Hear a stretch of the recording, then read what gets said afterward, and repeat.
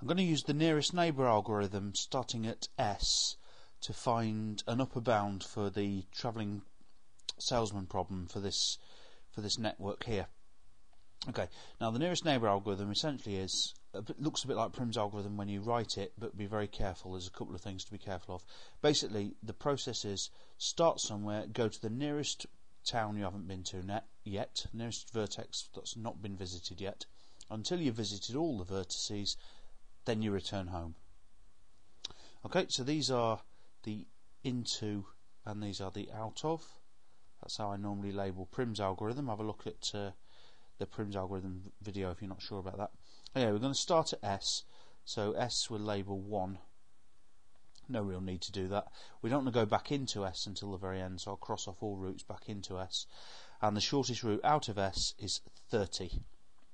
These are the routes out of S, the shortest is 30. Okay, and that's to W, which is the second one we label. We don't want to go back into W, so cross that off, just like Prim's algorithm. Now here's where it's different to Prim's algorithm. Prim's algorithm, we'd now look at all the routes out of S or W, but then that's to find a minimum spanning tree. Now the nearest neighbour algorithm, we're now actually pretending that we've gone from S to W. We're now at W. The nearest town to us at W is Y.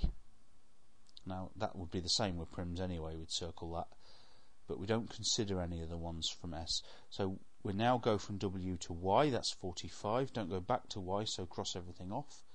Y is the third town, and the shortest from Y is X, that's 15 miles away. Cross off all routes back into X.